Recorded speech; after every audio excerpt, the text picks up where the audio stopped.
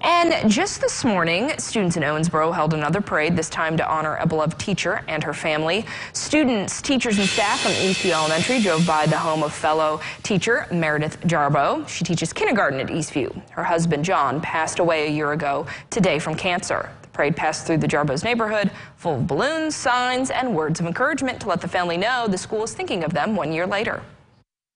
So we wanted them to know that we still support them and love them, and that we wanted John's light to continue to shine.